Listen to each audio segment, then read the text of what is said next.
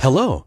This video tutorial gives you an overview of the profiling functionality in Wwise. Profiling is a very important part of your audio development cycle, as it allows you to monitor the activities of the sound engine so that you can test and troubleshoot the different aspects of your game audio. By monitoring the activities of the sound engine, you can detect and troubleshoot specific problems related to memory and CPU usage, voices, events, streaming, effects, and so on. The Wwise Profiler allows you to profile specific aspects of your game audio at any point in the production process on any platform. You can profile locally within Wwise to test prototypes or investigate issues even before any audio has been integrated into the game. Of course, you can also profile the sound within the game itself by connecting to a game running on a remote game console. Before jumping into a few examples, let's take a quick look at the different components of the Wwise Profiler. Wwise has a dedicated profiling layout to help optimize your workflow. To switch to the profiler layout, use either the F6 shortcut key or select Profiler from the Layouts menu. The profiler layout contains three main views: the capture log, the advanced profiler, and the performance monitor.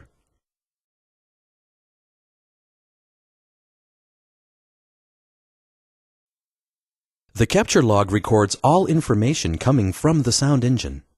This can include specific activities, such as events being triggered by the game, or a change in state or switch. The captured log can fill up with information pretty quickly, so you may want to filter the log to display only the types of information you are interested in. For example, you might only want to record information related to events and actions, or information related to a specific Wwise object or game object.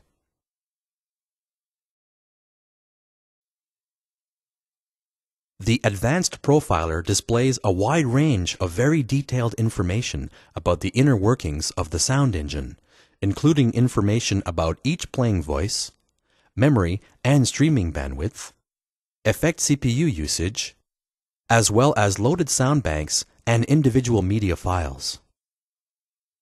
The information is displayed on the different tabs in real time as it is captured from the sound engine. The performance monitor displays information about the performance in terms of CPU, memory, and streaming for each activity performed by the sound engine. The information is displayed graphically in real time as it is captured from the sound engine. To the left of the graph view are a series of key performance counters that display the actual performance at each point in the graph. You can review the performance of each counter at specific points in the graph by dragging the performance monitor time cursor. You can configure the performance monitor to display only those counters that you are interested in. You can also set limits by specifying min and max values for each counter in the graph.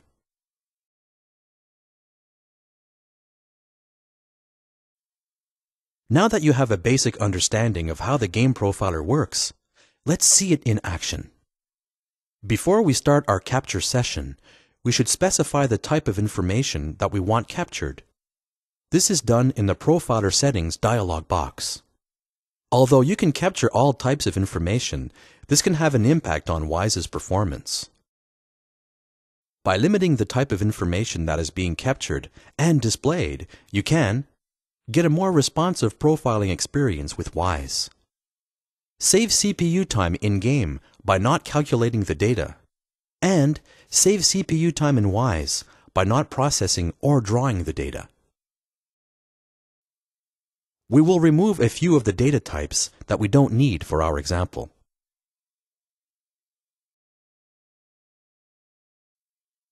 As we mentioned earlier, you can profile different aspects of your game audio even before it has been integrated into a game. For our example, we will troubleshoot a problem we are having with our minigun. For some reason, the fire sounds can't be heard, so let's run the profiler locally in Wwise to see if we can figure out what the problem is. The first thing we have to do is start the capture session by clicking the Start Capture button in the toolbar. Now, let's play the minigun event from the Soundcaster.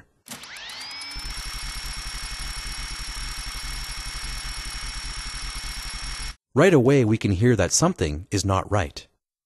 Let's stop the capture session and take a look in the capture log to see if something strange is going on. There is already a lot of information in the capture log, so let's filter out some of the information. Since the fire sound object seems to be the problem, let's filter the log to show only the information related to that sound. To do so, select Custom in the Wwise Objects section and then type Fire in the corresponding text box. This is much better as we now only have a few items in the log. If we look closely, we can see that the fire sound was played with a delay of 900 milliseconds, which is good, but right after that, we can see that a set volume action changed the volume of our fire object, which doesn't seem right. If we look at the event, we can see that there is indeed a set volume action on the fire sound that changes the volume to -96.3 dB. Somebody on the team must have added that while tweaking the levels of the other components of the minigun and forgot to turn the volume back up. We can leave the set volume action there for now, but let's change the volume level to -2 dB. Let's play back the event to see if that solves our problem.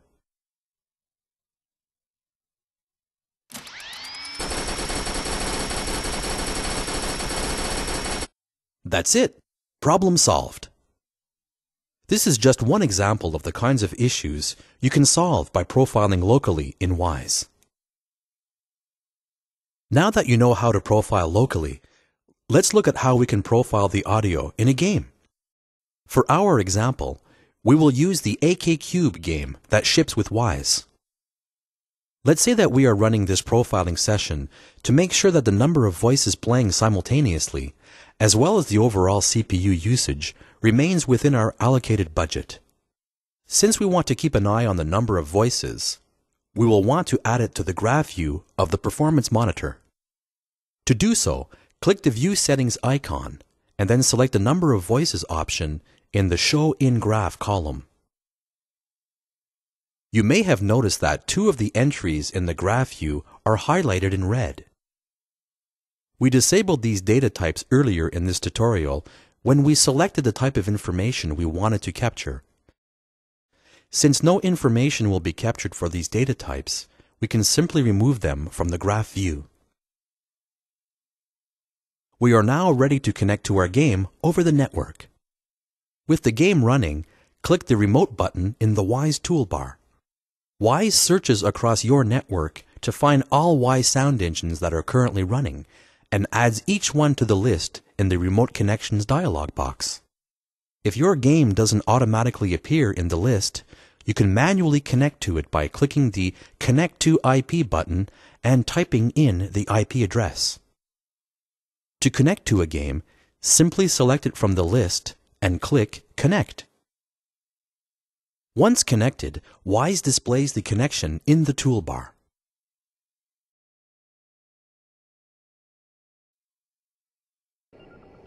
Now, let's start our capture session by clicking the Start Capture button in the toolbar.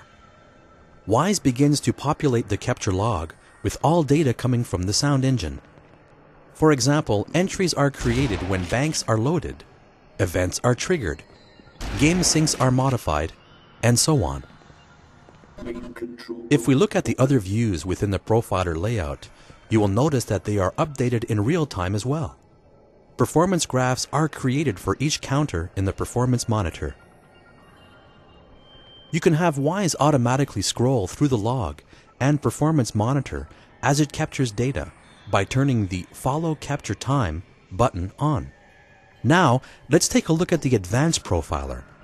Although we are particularly interested in the information displayed on the Voices tab, the other tabs contain valuable information as well, including information on memory, plugins, sound banks, and so on.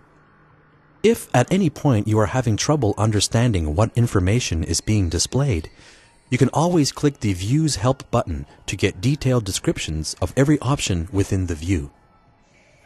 The help is context sensitive, so it will display only the relevant information for the currently selected tab. This, of course, is true for all the views within Wwise. Let's stop our capture session to see if any issues arose. As a general rule, you will want to look for errors appearing in the capture log and spikes in the graphs of the performance monitor. You can scroll through the performance monitor graph to investigate specific problem areas. The solid blocks indicate places where the captured information exceeds the graph's minimum or maximum values. You can expand the range for a particular graph to get a more detailed representation of the solid block areas. Notice that as you scroll through the performance graph, the information in the other views is automatically updated. You can review the actual numbers and percentages at each point in the graph by looking at the performance data list. Since you may not be able to analyze all the information at once, you can have Wwise record your profile session and save it to a file. You can then load it back into Wwise at a later time or even send the file to a colleague for further investigation. To record a profiler session, you must select the Save Profiling Session on Disk option in the Profiler Settings dialog box. To load a previously recorded profiler session in Wwise, simply open the Remote Connections dialog box and then click Connect to File. Select the profiling session you want to review and click Open. The entire profile session is loaded into the views of the profiler layout. Be aware that Wwise overwrites the existing file each time a new capture session is started, so if you want to keep the current profile session, you will need to rename the file.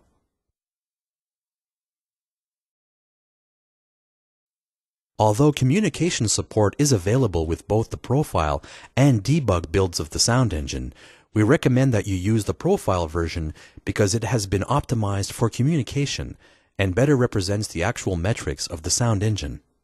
It is important to note that you cannot connect to a release build of the sound engine.